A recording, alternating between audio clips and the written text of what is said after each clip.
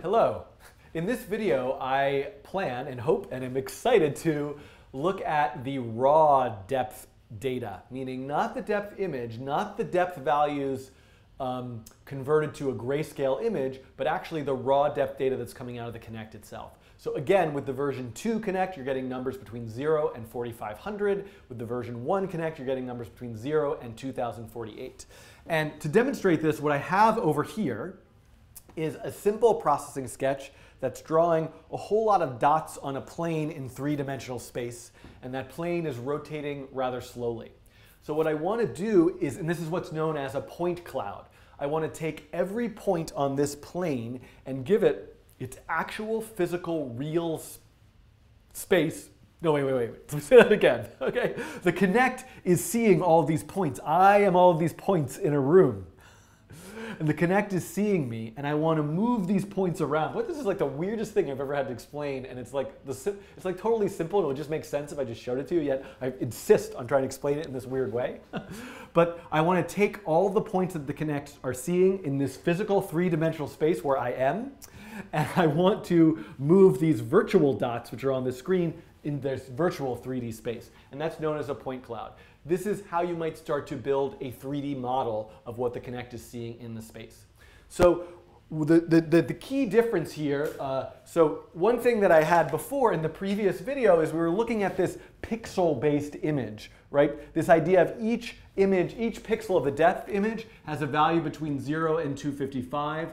And it's a brightness value based on how far or close it is. Now, the information is stored in exactly the same way inside of this, a big array, but instead the numbers are between 0 and 4500. So how do we work with these numbers? So let's come over here, and I'm going to do a couple things in this video, but this first point cloud example, I mostly have the code already. So you can see here that what I'm doing is looping through the Kinect's width and height. Again, I'm skipping because I don't need to do every single point. I don't need to do all of the points just to visually get this effect.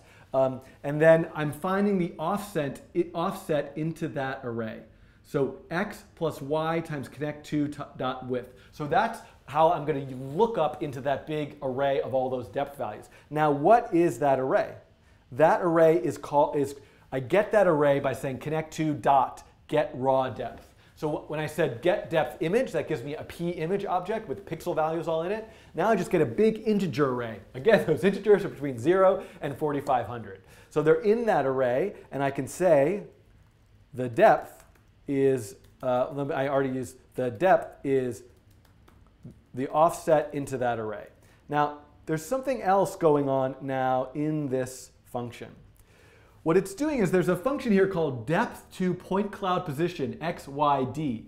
X is the pixel x, y is the pixel y, d is the depth that the Kinect is seeing. There's a strange thing that's happening, which is that the pixel, we look at all these pixels in a grid, and we get this raw depth value, but the Kinect itself, there's some math involved in how that can actually convert it to real measurements in physical space. Like where is the actual x, where's the actual y, based on like how the camera is seeing it.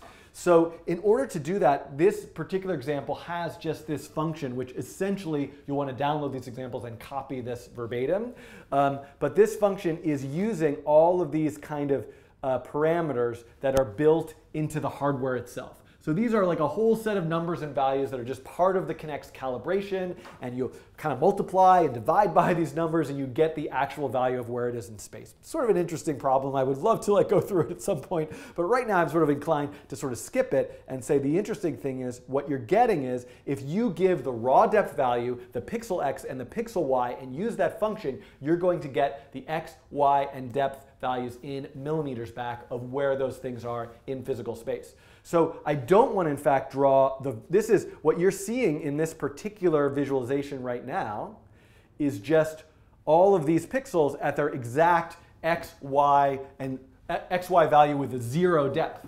So what I want to do is change this program to say this actual physical point, this p vector, the p vector is an object that has an x, a y, and a z. I want to draw the vertex at point.x, point.y, and now point point.z. And in order to make this a little bit better, I'm going to skip fewer pixels. I'm going to skip only 4. And I'm going to run this again. And now you'll see, here I am. This is the point cloud. This is me in 3-dimensional space. So if I zoom in on this, you can start to see like what's going on. This over here, by the way, is the wall. It's funny how I can like put my hands on the wall. It's almost as if I'm distorting the wall, but really what I'm doing is I'm casting a shadow. So it's a little bit strange to see this view of me and my Kinect. I can like, no, I wouldn't give myself a hug. That's a little bit weird too. I was like, punching was weird, hugging, anything that you do, I don't know. Just scratch all that. But you can see here, this is now a visualization in 3-dimensional space. So you could connect these points with lines. You could color them. There's a way of actually getting the RGB values. And so you could see like the colors that are on my shirt on these points as well. This is a road you could go down. And I find this road to be particularly interesting. But what, you can see that I'm using just a simple Y rotation. So now I'm kind of like spinning around this image, which has now gone off screen. But if I zoom back in, you can sort of see it's over there. So this is kind of the start of sort of thinking of like, what can you do with these raw depth values? I think what would be a useful demonstration now is to look at how might I actually pick out just me. So you can visually see just me, but there's a sort of mess. There's like all this stuff over here. There's this over here. There's actually like this pole over here that's being picked up by the Kinect. So what if I just wanted to like even only get my hand right here? What I want to do is try to calibrate a threshold. So what if I want the Kinect only to see, the Kinect's over here, remember? So it's to the left of me. I don't know what side that is you're viewing. But what if I want to say only look at the pixels in between here and here? And that would conceivably get my hand, right? How would I do that? How would I only look at the pixels between a certain minimum and a certain maximum? Let's look at that. So one thing I'm going to do is I'm going to save this as, I don't know what to call this, min-max threshold. And I'm going to get rid of all this 3D stuff for right now. Because I'm not going to do this with, you could do this with visualizing the point cloud still, but I'm going to do this with just, and I'm going to look at all the pixels.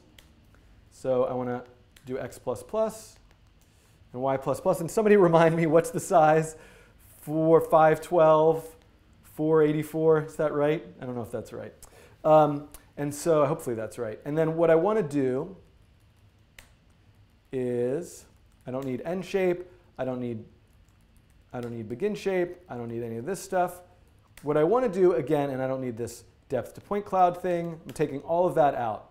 Because what I want to do right now is just go through this double nested loop and look at every depth value.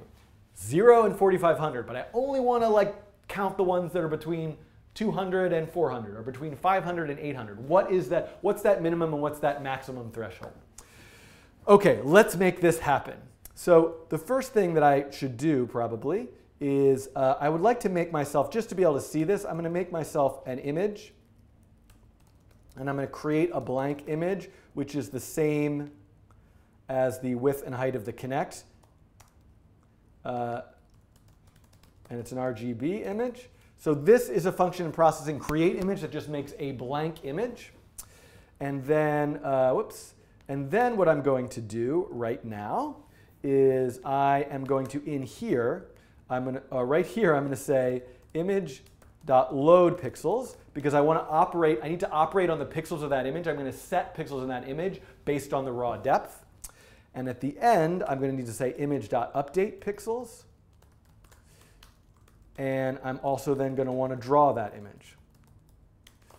So just to make sure that things are working, what I'm going to do is right here inside, this is where all of the important code needs to happen right now. It needs to happen right here inside this double loop, right? For every x, for every y, I want to set a pixel in the image. Image.pixels index offset equals, and I'm just going to set it to be, some color right now, some purplish color, and run this, and we should see that that's working. Okay, so you can see this purplish color. I clearly got the size of the window wrong. Let me just get that for you guys really quick. So if I go back and look at my RGB depth test, this isn't telling me. Oh, actually, you know what? Let's just be smart about this. I want to just know what those values are. I'm going to print out the the depth width and the depth height really quickly. We can look in the console. 512, 424. I knew I was close. So let me just get that right now, and I don't need this much of the console here, and I can get back to the important part of the code. We can run this, and we can see, okay, purple. So I have now filled every pixel on the screen with purple. But what I want to do is fill every pixel on the screen based on the depth. So for example, what if I were to just say, if D is greater than 300 and D is less than 1500, image.pixels offset is that, otherwise image.pixels offset is black. So what I'm doing is I'm saying only if the distance is between 300 and 1500, let me see a purple color, otherwise let me see a black color. And when I run this, we should see, oh my God, I can't believe what I guessed. I'm like a genius here. I somehow guessed a pretty reasonable threshold. So you can see here that now what I've done, and now you see like all computer vision problems melt away in a way.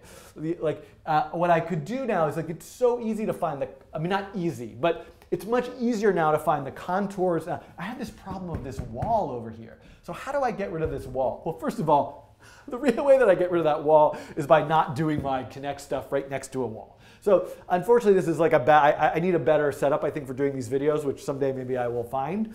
But what I want to do, let's at least see if I can get the hands. So one thing you'll notice here is that the hands go away once you're about 1.5 feet from the Kinect. So what I really want is between about, I don't know, between 0 and maybe like 500. So there's probably a better way for me to calibrate this than just randomly picking numbers. But let's give this a try. You can see nothing, nothing, nothing, nothing, nothing, nothing, nothing, nothing, nothing. Oh, that didn't do any good. So, let's. Whoops, that's not going to do me any good either.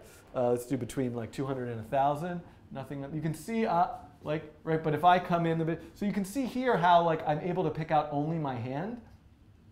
Again, I've got this problem with the wall, so I'm going to do something about that in a second to maybe try to just not look at the pixels on this side of the window, I guess. But you can see how I'm starting to find this idea of a minimum and a maximum threshold, and really I should make these variables. So I'm going to say min thresh is 200 and max thresh is 1,000, and I might as well make these floats. Because what could be also useful, I think the way I could calibrate this, right? Here's a great way I could calibrate this. So in between the minimum threshold and the maximum threshold, what I might do is up here, I might say min threshold equals map the mouse's x value, which goes between 0 and width, to between 0 and 4,500. And the maximum threshold, I'm going to do y, which between 0 and height, 0 and 4,500, and then I'm just going to print out those values. I could draw them on the screen, which would probably be, let's draw them on the screen. So then down here, I'm going to just fill 255, text size 32, text min thresh plus, oh, I got to use double quotes, max thresh, 10, 64. So here we should see on the screen these values. So now what I need to do is figure out what's a good, x is going between, I've lost what I'm doing. Something is wrong here. Mouse x between, oh, this is max thresh. Yeah, that's a problem. Okay, so now you can see I'm able to calibrate the minimum threshold. And let's calibrate the maximum threshold, how far back am I seeing? But the minimum needs to be higher, and then I don't want to see too far back. So there we go. So this I feel like is good. If I'm getting my hand right now, it's between about 480 and 827. So let's, only if I'm standing right here, of course. But you could design an interactive exhibit where you put some footprints on the floor and the person has to stand there. So I'm now going to keep my hand, boy, this is a long video, I'm at 15 minutes. I'm going to keep my hand around here, and I'm going to make the minimum and maximum 480 and 830. So now I can comment these lines of code out, and I'm going to say 480 and 830. And I'm going to run this again. And we can see I'm getting my hand I'm getting a pretty good tracking of my hand. So one thing that I'm going to do now, of course, which I think would be useful, is try to get rid of this wall over here. So, the wall is a bit of a problem, but I can kind of do a little bit of a cheat here, I think, which is also to say if and x is greater than, I don't know how many pixels do you think that was? That was probably about 75 pixels. So maybe it's a little bit more. So I'm just like not allowing me to measure anything that's like 100 pixels over. So you can see I kind of got rid of that wall, and now I have my hand. So this is great. You can see like this really nice, clean outline of my hand because this is my other hand coming in. It's not inside until it gets there, right? It's outside of that maximum threshold, and now it's inside of that minimum threshold. It's funny how it like, oh no, my arm is coming in. So of course, if my whole body comes in, now you can see my whole body is here, which is another thing that I want to look at. So you can see how this minimum and maximum threshold is working pretty well. So I think this wraps up this video. I'm going to continue this exact example. You could try this on your own as an exercise before you get to the next video. How would I actually just find the center of my hand? So I could control a processing sketch now by moving my hand around, or moving this hand around, or what if I do both hands? So how would I do that? I feel like I'm some sort of like magic person here. So that's what I'm going to look at in the next video. How do I find the center of my hand and control something else like a little like snake that's moving around the screen, or make a particle system come out of my hand? We'll look at that in the next video. And another thing I want to look at is how would I find the top of my head? So if I'm the human being here, how do I know if I'm bending down or standing up? Okay, so we'll look at that in the next video. Thanks for sticking with me here. I think this is actually starting to come together. Okay.